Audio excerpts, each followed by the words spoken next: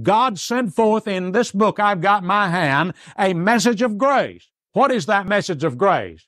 He sent forth the good news unto you that He had given His Son at Calvary to die for you and pay for your sins. He sent forth the message unto you that God was in Christ reconciling you unto Himself, not imputing your trespasses unto yourself. He sent forth through the Apostle Paul the message that you can be saved right now, no matter how bad you are, no matter what your moral character is, that you can be saved in this instant if you'll trust Christ as your Savior. Why? Because Christ paid for your sins. That's why. And God is dealing with you in love and grace right now, not in judgment. Won't you trust Him at this minute?